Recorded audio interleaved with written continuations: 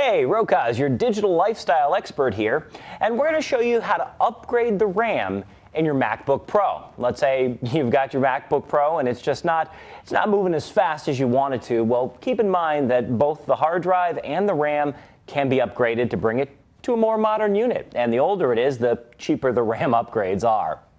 First thing you need to do is to shut down your computer. Now, don't just close the top or put it to sleep. You want to make sure that you go through a normal shutdown procedure because we're going deep into its brain. All right. Once you do that, you're going to flip the MacBook over. And then right in here, you're going to see your battery port.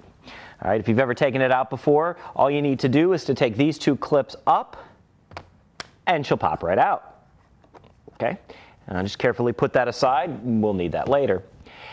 Inside of here, you're going to see that this is the front plate where our two clips are. There are 3 small screws. So now we're going to do screw 1, 2, and 3. See if we can't carefully get these bad boys out. Okay. Now we've got these bad boys out. They're jumping around a little bit. I'll put them right back in their tray so we don't lose them. A little bit of a tilt, and again, nice and gingerly. And once this back plate is off, then you can see right here, we've got the availability to get right into our RAM setup. This is your RAM right in here. We got 2 sticks. Now, to get to it, all you have to do is push back the 2 clips that are holding it from the side. And actually, it's so easy to do that there's a little line diagram right here on how to do it. Now, let me give you an idea of how you do. You just grab both sides and pop them. Okay? One on the top layer, one at the bottom.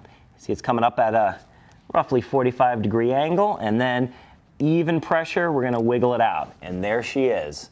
There's your memory. All right, you would simply recycle or discard these and put the new ones in. Same thing with the bottom one. They are offset. That one did pop up just a little bit, and she's there, and we'll pull her out.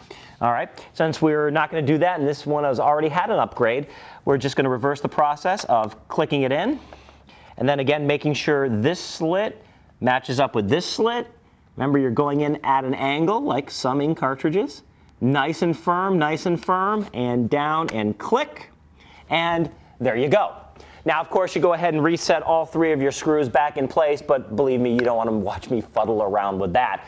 Just be real careful, don't lose them. Sometimes I'll use a small pair of needle nose pliers to hold it in place. But my trick is to put these guys back in their tray, insert them, and then use that to hold them in place while I use my precision screwdriver. Don't be afraid to upgrade your RAM. I'm Rokaz, your digital lifestyle expert, saying, stream you later.